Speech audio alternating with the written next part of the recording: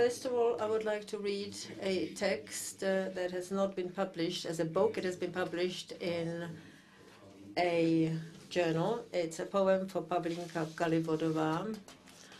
It's a poem that has been dedicated to Pavlinka Kalivodova. This poem is for Pavlinka Kalivodova. If you don't know who Pavlinka Kalivodova is, this poem will mean nothing to you. If you do know who Pavlinka Kalivodova is, this poem will also mean nothing to you.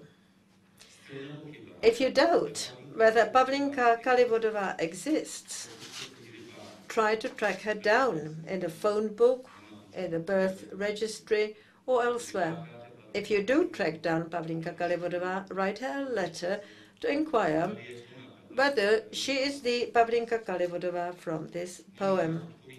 Perhaps she will answer yes, perhaps she will say no. If the former, you won't be certain whether the Pavlinka Kalivodova whom you have tracked down is certain that she is actually her and not another Pavlinka Kalivodova. If the latter, you won't be certain whether Pavlinka Kalivodova is mistaken to claim that it is not her. This poem could be intended for her without her knowledge. You might also think a name as stupid as Pavlinka Kalivodova could not exist, and that therefore Pavlinka Kalivodova does not exist. You might also think no one could invent a name as stupid as Pavlinka Kalivodova, and therefore that Pavlinka Kalivodova exists. In neither case, however, will this poem tell you anything about Pavlinka Kalivodova or anything else, as it is intended for Pavlinka Kalivodova and her alone. You might also think that the fact that it is intended for Pavlinka Kalivodova only is a trick, and in reality this poem is intended for you, as opposed to Pavlinka Kalivodova. But this poem will tell you nothing about you either, or next to nothing. You might also think that Pavlinka Kalivodova exists, but not in this poem, that it is a trick, if not a pretext, enabling the author of the poem to write a poem that is not intended for Pavlinka Kalivodova, in spite of what he claims, though she exists, or for you, but for him and him alone.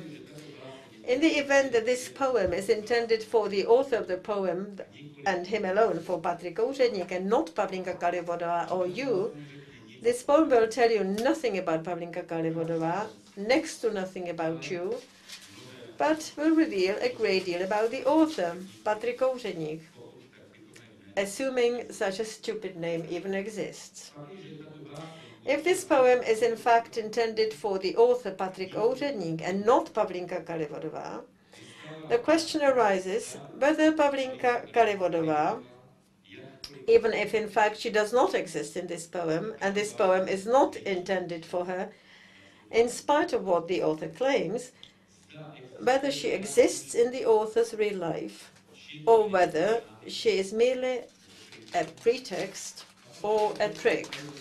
And if Pavlinka Kalivodova exists in the real life of the author, seeing as you have not bothered to track her down or managed to track her down in the phone book or in the birth register or elsewhere, why the author feels the need to write a poem which, in spite of what he claims, is not intended for her, but is a poem for him and him alone. Whether it is, for example, an attempt at formalism or a desire for recognition, or an inner compulsion on the author's part, or for ideological other reasons.